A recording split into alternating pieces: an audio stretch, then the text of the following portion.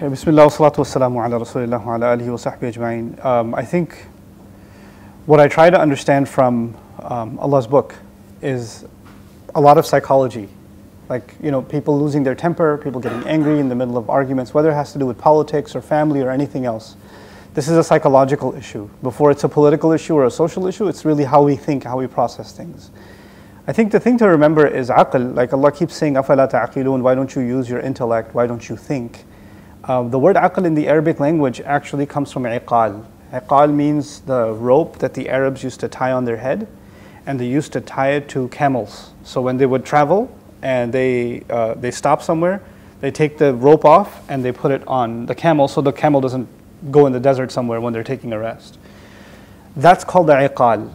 The idea is the intellect is something that holds you back.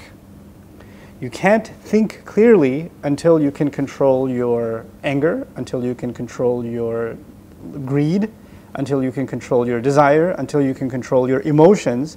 You can't get rid of your emotions, but you have to control them.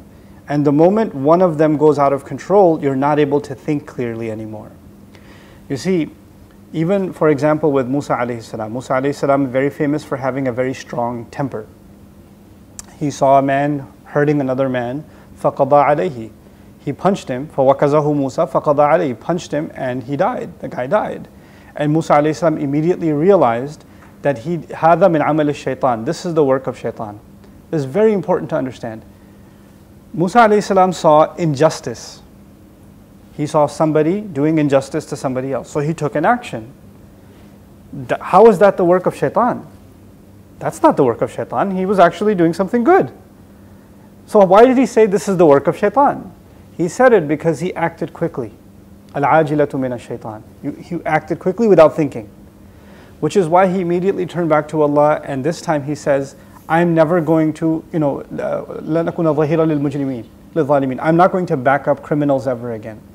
The next time he saw the same thing, he actually stopped and thought about it first, and before he took any action. This is the same Musa alayhi salam. You know when Banu Israel came and told him, we will not believe until we see Allah face to face?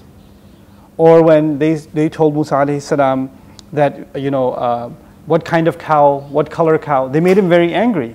And he said, أَعُوذُ بِاللَّهِ أَنْ أَكُونَ مِنَ الْجَاهِلِينَ. I'm asking Allah's protection, I seek Allah's refuge, that I will become jahil, from those that are jahil. What does that mean? Jahil is the opposite in Arabic of aqil.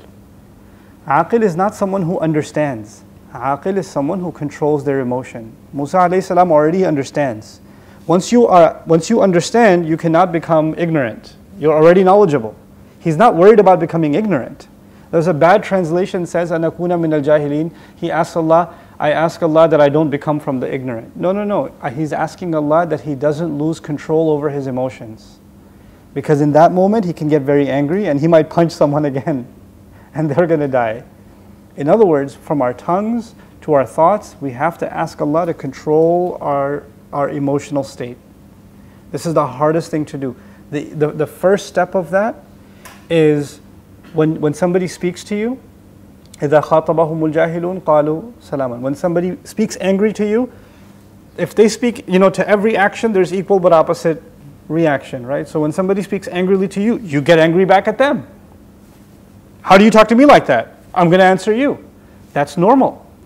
But Allah teaches that when somebody speaks to you in an ignorant way, then you have to respond calmly. You have to recognize that this person is trying to get to your emotions. Don't give them that. And you have to take a step back and remain calm. You also have the sense to know some conversations are useless. They're useless. And some people love having useless conversations. Some people really enjoy getting you angry. They love it. And they know exactly what to say. It's like a bomb goes off inside you, and you just have to. They know exactly what to say. And you have to be smart enough to know they're trying to do that. Right? They're trying to play with your emotions. They're trying to trigger you. And as soon as you get angry, they say, oh, why are you so angry? What's wrong with you? Doesn't Islam say you have to have sabr? And then you're... So you have to recognize those games that are played. Like Fir'aun used to play a lot of games. Right? He would insult Musa alayhi salam. He would say, oh, you committed murder, now you're a prophet? You should listen to you.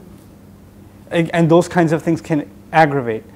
In conversations about politics, about family, about whatever, sometimes people say things you have very strong disagreement with. You have to decide sometimes, if I have this conversation, this debate, is it going to solve anything? 30 minutes later, they will be angrier, I will be angrier, and we used to be friends, now we're not even friends. But nothing changed. Nothing changed. So just for an individual to just realize some conversations are not worth getting angry about. Just knowing when to stay silent, you know.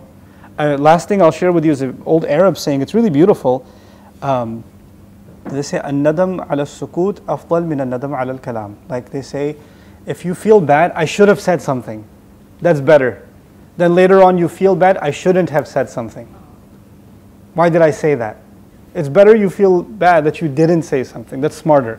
So may Allah make us better in control over our tongues so we don't regret, especially in social media, right? You can just quickly say terrible things, hit send, but every time something bad you say, somebody reads it, it goes on your deeds.